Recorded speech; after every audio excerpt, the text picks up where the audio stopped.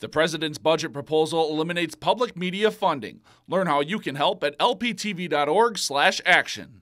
A wax museum where you can be in the same room as an Olympic gold medalist or the first man to walk on the moon. That's this week's Golden Apple with Haiti Clotter as she shows us how students go back in time for a lesson in history.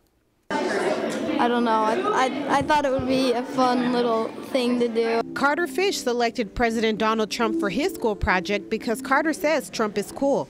There were a few things he learned about Trump along the way. He owns like 10 casinos or something. He ran for president in 2000 and didn't make it. And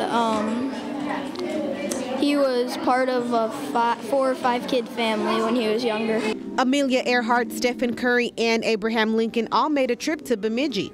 5th grade students from St. Philip's Catholic Church School had a wax museum where students portrayed famous Americans. It's a culmination of a research project that the students have been doing. They studied a person, a famous American, and learned about them, wrote a research paper, and then they made their display boards and now are portraying that person. The students brought each person to life without saying one word. A costume was required and students embodied their famous American from head to toe.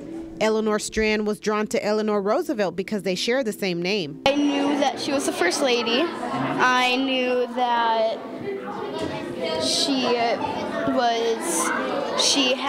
I knew that she knew a lot of leaders around the world. 20 students participated in the Wax Museum, and this year's trend was presidents. 4 were featured. Theodore Roosevelt is on Mount Rushmore. People should know about me is because I'm one of the presidents of the United States. Students worked on the 3-step project since February, and the Wax Museum was open to the public and had lots of visitors. Babe Ruth and Helen Keller were popular choices and have been a constant fixture year after year. 5th grade teacher Amy Zimmerman hopes the students learned about someone they looked up to or someone new. What it takes to go into writing a research project, research paper, the steps, the editing, the typing, all that stuff.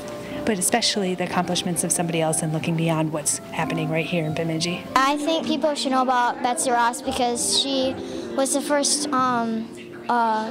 person to make the American flag. For this week's Golden Apple in Bemidji, Haiti Clotter, Lakeland News. If you've enjoyed this segment of Lakeland News, please consider making a tax-deductible contribution to Lakeland Public Television.